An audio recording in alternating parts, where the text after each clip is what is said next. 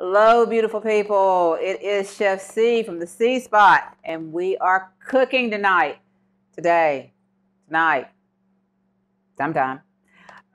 We are in an Asian mood today. So I'm going to do my take on a kung pao, and we're using ground chicken. So this should be easy, simple, quick, and it's adaptable. So whatever you don't like, don't use. Remember, this is your recipe. This is for your eating pleasure. So you can put in it what you like. So come cook with me. All right, so I've got a steaming hot pan going on here. Got a little oil spritzed into it. We've got our ground chicken. We're going to get that nice and brown. We've got a foray of vegetables going on over here. Do you like the way I said that, foray? Foray. Got my heat at about a medium high. We want to get a good crisp brown on this. So for our veggies, we're going to do something different. So normally you see your Asian food when it's the bariatric friendly. You know, we're not using rice, and we're not using pasta. We usually, they would use cauliflower rice or a broccoli rice. We're going to do something different. So we're going to do the kung pao. We're going to have zucchini in it, some mushroom, some green onions, garlic. I've got some chopped peanuts that I roasted myself. Yes, roasted myself. 350 degrees. Put the raw nuts on a pan. 10 minutes max. Remember, if you smell them, they're already burnt. So no more than 10 minutes. And they're done. Then I just threw them in the blender and zit, zit, zit, and then we're good. All right, so I've got some red peppers and jalapeno peppers because more hotter, more better. Our sauce and our thickener is some soy sauce, some cooking wine, and I use the Shaoxing cooking wine. That's the Asian cooking wine. You can use mirin if you don't have the Shaoxing. If you can't find it, it's hard to find sometimes. Or you can use white wine. If you want to leave the wine out, leave it out. Cooking wine, soy sauce, some cornstarch, and some water. My spices, I have red chili powder. Red chili flakes. Some garlic powder. Some Chinese spice, and some ginger. Got some juice going on in here. Rose juice. So we're going to turn the heat up just a little bit because I want less juice and more cook, which means that my pan, while it was hot in the beginning, at some point cooled down because of the temperature of the meat. And that's why I have extra juice. That, and I'm using a really, really, really good nonstick pan. Thank you, my sous chef. So normal kung pao is made with chicken breasts or chicken thighs that are cut up. I didn't have any in my freezer, but I wanted some Asian. So I said, what do I do? What do I have? I had some ground chicken. Because at one time or another, I fancied that I was going to make myself some chicken nuggets.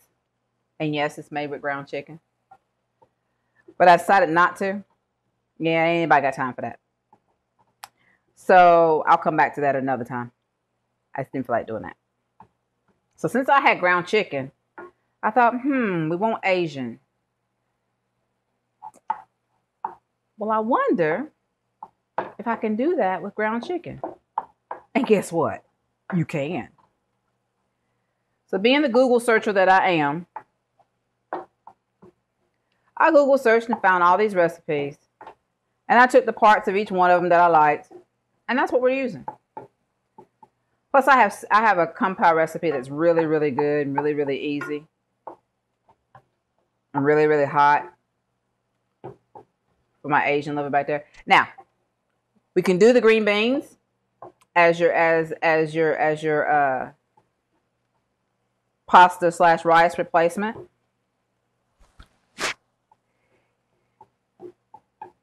When you go to reheat, if you decide you want to do the pasta, you can do the Miracle Noodle. I use the Miracle Noodle, which is the congee. I'm not pronouncing that right. My southern accent just won't let me do it. But you can use the Miracle Noodles, and that's a good alternative to the pasta. You can also use the Banza spaghetti noodles, because we all know that Banza is chickpea pasta.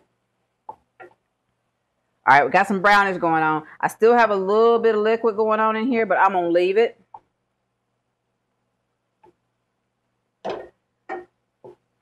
I'm going to leave it, and the reason why I'm going to leave it is because I'm going to cook up some vegetables, and that will prevent me from having to add any more oil. So they'll steam a little bit, and they'll cook a little bit. We'll be okay. So what we're going to do now is we're going to pull out our chicken and pull them in a bowl. Yep, that's what she said she was going to do.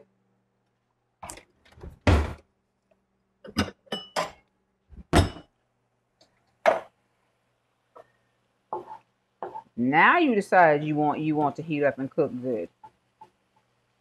Aye.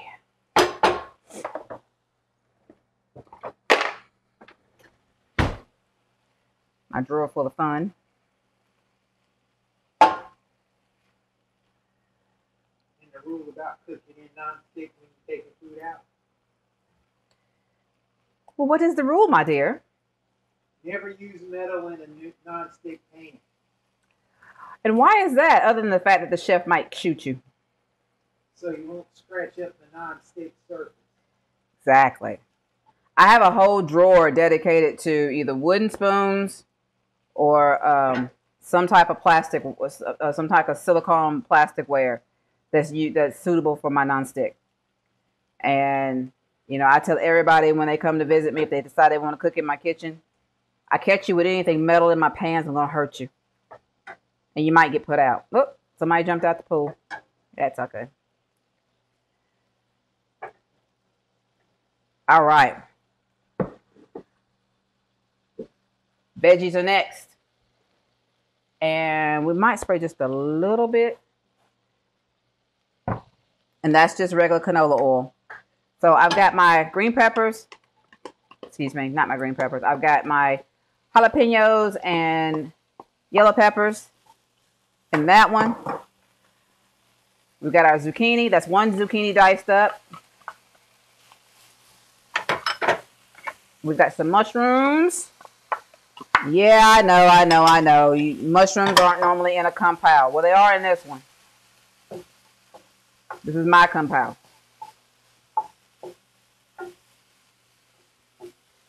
We're going to have garlic two ways. I've got it chopped here. And we got garlic powder in our seasoning. We're going to get just a little bit of color. I'm going to turn that down to about a medium. I'm going to go ahead and add my green onions because I have a person who is allergic to onions. So I can have them cooked in something. I can't have them raw for him. Or we'll be in the emergency room, and that's never a fun time. So we're going to cook up those green onions, and I'm cooking up. And because I'm using the green onions, I didn't chop up any white onions. Yellow onions, sweet onions, Vidalia onions, whatever you want to call them. It's smelling good in here. All right, so we've got a little color going on, a little softness. And the key to this cooking really, really fast is cutting it really, really small. Everything the same size or same relative size. And so help me, you chefs that are out there, if you're judging the size of my dice, don't at me with that. I went through so many potatoes and carrots during culinary school trying to get my dice size down, and you know what? I just make sure they're all the same size or close to the same size. We're not being perfectionists here. That's not what we do. We're gonna add in our seasoning.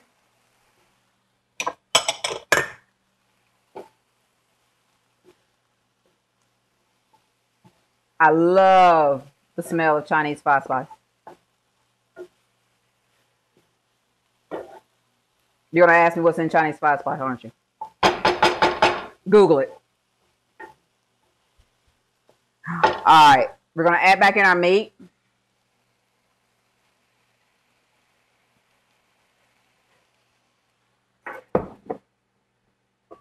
And can you believe we're almost done?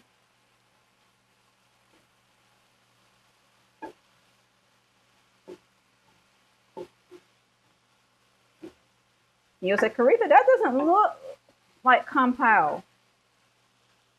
Well, I'm not done yet. I'm going to add just a little bit more jalapeno. Now, Kung Pao can sometimes have their dried Asian peppers in it. If you have them on hand, more power to you. I always have jalapenos on hand. I'm going to go ahead and add in my green beans. These are fresh cut green beans that I nuked in the microwave. Yes, they're from a bag. I don't like the way that one looks. I don't like the way that one looks.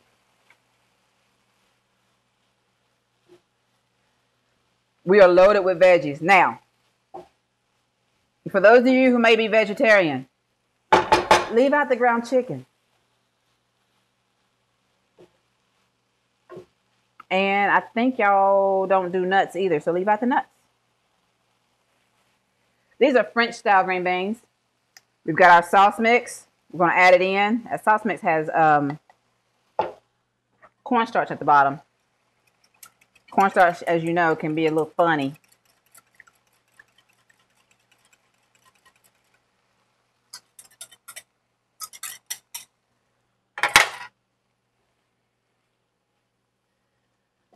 We've got our sauce.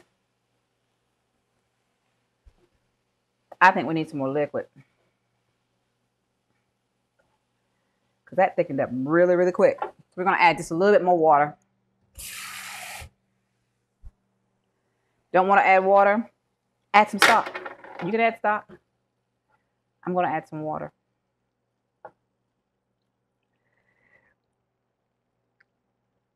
Because I got some thickness in the middle, but not on the sides. I'm also going to change the spoon that I'm using.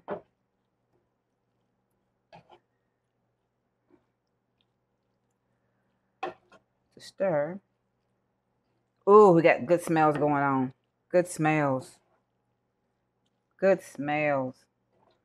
My beans are going to be very crispy. We don't cook limp beans here. That's not what we do. I have crunch, crunch, crunch, crunch. They were microwaved for about 3 to 4 minutes. Ooh, ooh, ooh. People.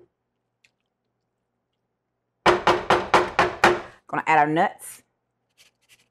I'm not adding all these, so don't even get funny. We're just gonna add a little bit.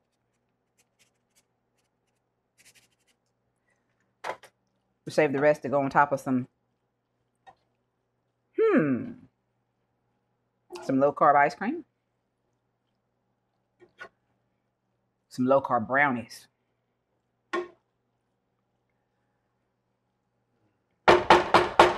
Guess what? We're ready to eat. And just like that, we're done. We're done and we're ready to eat. Now, this portion is a lot of food. Sous Chef and I will probably split that. And that way we don't explode our bellies. But that's enough for 2 people that have had bariatric surgery. So remember your portions. While I cooked a lot of that food, and you saw that big pan full, don't eat that whole pan. Not even throughout the day. That's not good. That's not the way we're doing it here. We want variety. That way you don't get a conundrum and you don't mess up and you don't overeat and all that kind of good stuff. So you're going to that can be used as meal planning as well. That whole pot there, you can get maybe like 3 meals out of that. 3 days worth of meals for bariatric patients. If you're a non-bariatric patient, then you can probably get at least two. Breakfast and a lunch. Excuse me, lunch and a dinner. Dinner and a lunch. There we go. Put in the right order. So it's quick. It's tasty. Gets you that filling sensation. When you cook food yourself, you'll be more filled. It'll be more filling for you to where you won't eat as much junk, and that's the goal. As healthy of food options as possible that are filling to your belly, and that way you're not wanting to eat the junk food. We stay away from the cravings. That's our goal. So that was our Asian night tonight, and I thank you for coming to cook with me. It's been a pleasure as usual. If you want this recipe, please contact us at thecspotfood@gmail.com. You can also check us out at thecspotfood.com, THECSPOTFOOD@gmail.com, or thecspotfood.com, which is the website. You can see all our old menu options that we did before that we'll probably put on video now. Contact me if you want the recipe, if you want any of the hints and tips. I'm happy to always talk to you. You can chat with me. We can do all kinds of good stuff. As always, it's a pleasure. Thank you for coming to cook with me. And remember to enjoy the journey.